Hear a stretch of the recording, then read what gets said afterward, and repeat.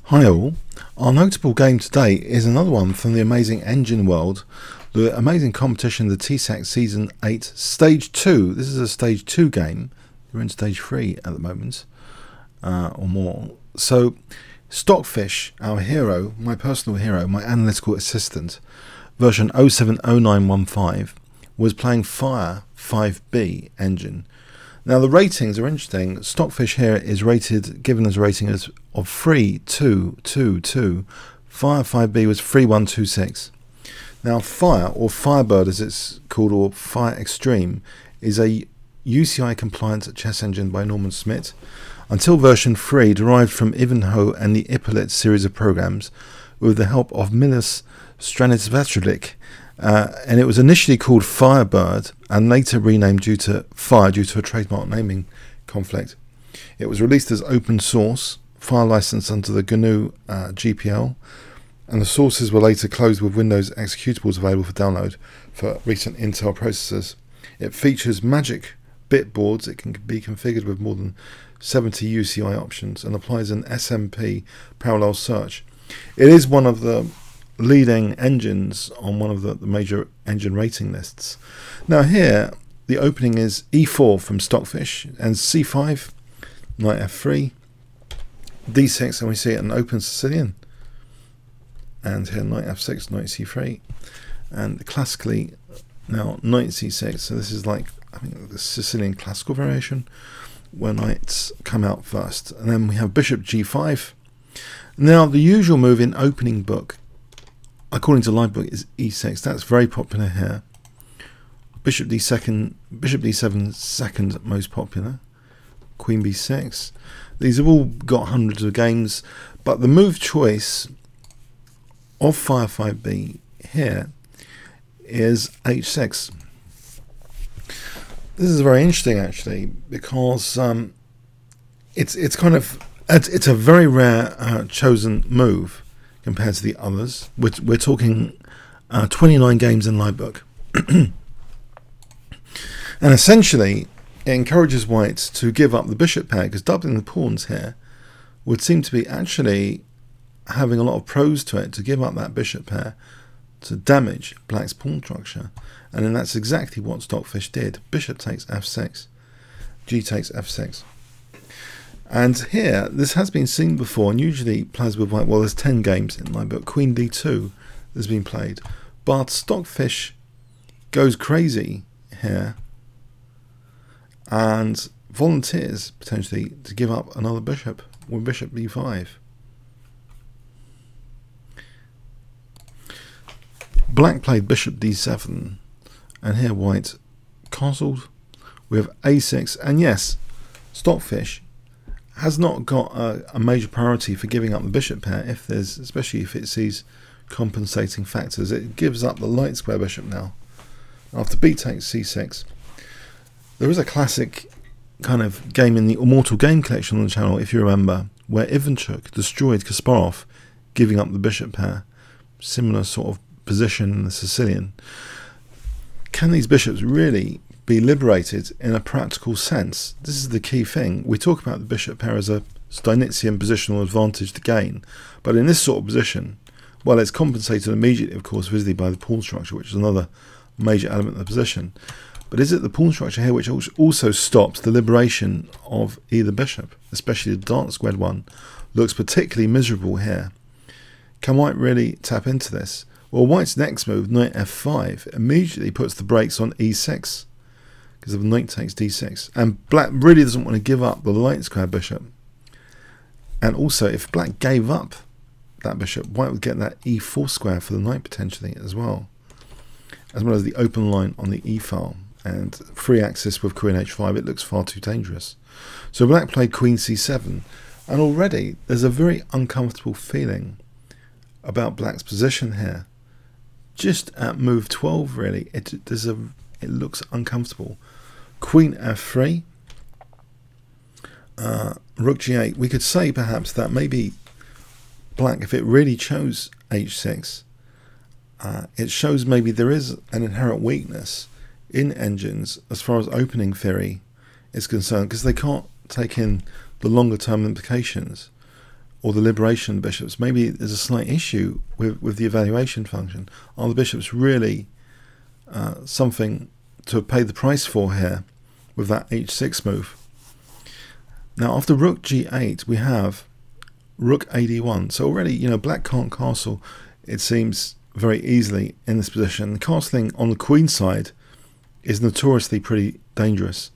We see black playing rook g5, and this rook is kicked back with h4, rook g8, g3.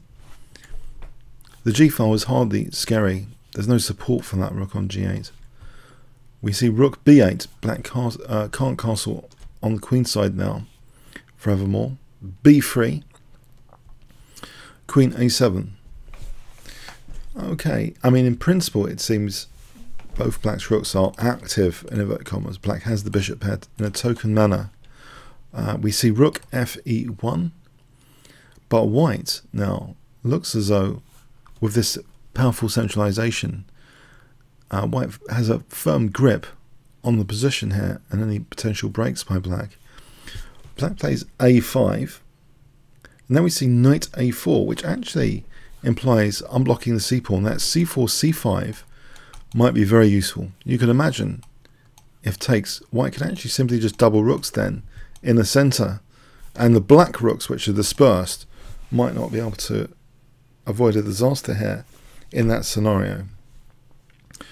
We see rook g6 and white carries on c4. This is dangerous, this c5. It's a common recurring strategic theme in many positions. So open up that d file. Black plays c5. Okay, maybe potentially he's going to take care at one day. Knight c3, bring the knight back. Now that lovely d5 square has been opened up for a knight. And in fact, after rook b7, white puts the knight on d5 here. So interestingly, you might think as well, isn't there e6? Well, there's never really a threat with e6 because the king's in the center basically. It will be far too dangerous. White could either just retreat the knight or potentially work out if the knights could be left there. Because any takes here is winning that rook with check. So the knights sit pretty here on d5 and f5. This is now becoming a picture of misery for the classic bishop pair. This is really, it seems a major exception if there is one, where black has structural defects. No potential scope for liberating the bishops, especially miserable as the f8 bishop. We see queen b8.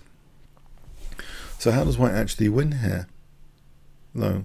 What actual break is possible? It seems e5 is not viable. White plays rook d3. And now, after bishop c6, white creates a very dangerous idea, which will be winning. And it's based on this weakness. White plays queen h5.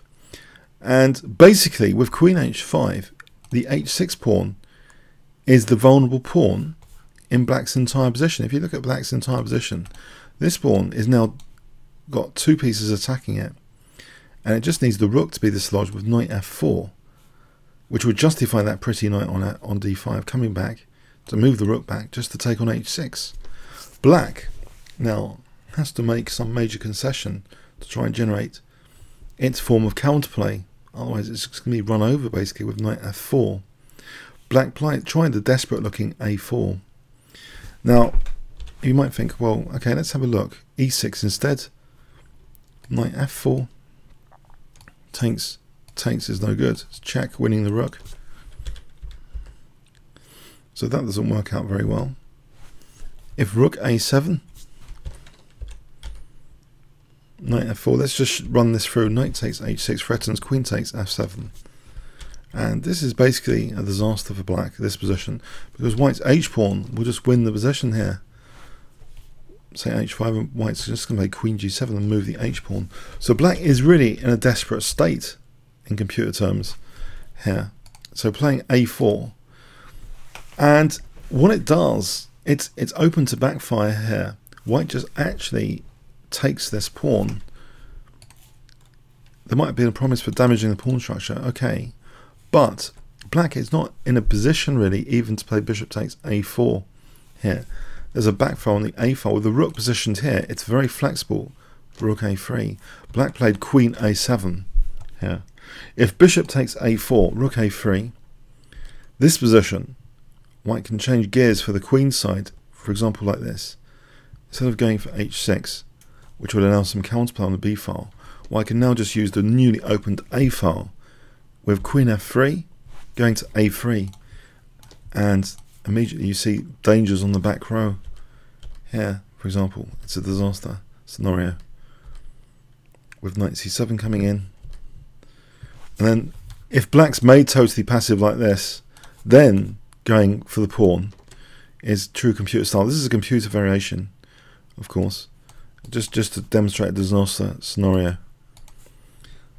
So yeah, white would basically create an infiltration on the queen side and then go back for the h pawn, and that would stuff out, that would reduce to the counterplay that black was trying to get with the pawn sack to a minimum. That's why I'm showing you this, that the a file is used, drive all the pieces back, then go back for the h6 pawn. So black dare not take that pawn. Basically black plays queen a7, and we have queen f3, and again now we've got things like rook a3, rook b3, queen a5, yeah, rook a3 if queen takes a4 is just very unpleasant. That would actually be winning the queen. In fact, if we have a look at this, nearly winning the queen. Well, there's this, but this looks as though there should be some disaster after check, like winning the bishop, for example, if the king has to move. So yeah, that's not palatable. So we see queen a5, rook c1, because the queen was actually hitting the rook. Queen a7, yeah, black is reduced to helplessness, and now it's technically a pawn down. a5. Yeah, the queen can't really take without laying rook a3. Rook b8. And now rook b3. So the b file is challenged. Rook takes. Queen takes. Yes, this is an extra passed pawn basically. e6. Isn't this winning material? Not really. Rook b1. There's a problem with the back row in conjunction with that bishop on f8. But black has nothing in this position, no counterplay whatsoever. It just takes on f5. Check. Check. And this is an easy end game to win, this rook and pawn end game. Bishop takes, c takes. King c7. Rook takes f7, all the black pawns are dropping off here. E takes f5. Rook g8, and with this, it was adjudicated based on the valuation of both engines as a loss for black. The pawns are all dropping off. Rook takes f6 will win yet another pawn. It's pretty hopeless. Basically, it shows that brute force actually has major limitations as far as openings are concerned. Long-term damage can be done early on in the opening, and the most dramatic example of stored long-term damage is damage to pawn structure. Pawn structure in relation to the bishop pair was demonstrated to show that the bishop pair cannot be liberated sometimes with double pawns in the position. This is a vivid example where the bishops are absolutely useless. Not only that, the double pawns meant an isolated h6 pawn. So the knights were pretty but also threatening to coordinate to win the h6 pawn. It caused black to lash out with a pawn sack. White, being a computer, neutralized first all the play on the queen side and would be prepared to, in the variation shown, make sure black is not using the b file at all, and then simply return back to torture the h6 pawn when safe to do so. Instead, in the game, anyway, after winning that pawn, which was never recaptured, white just simplified and was able to simplify down basically into a winning rook and pawn ending. It shows that, yeah, early opening mistakes, it doesn't matter what brute force you've got, early opening mistakes can actually basically spell disaster. Doesn't matter what computational power you have. And that's an interesting thing, especially for correspondence players.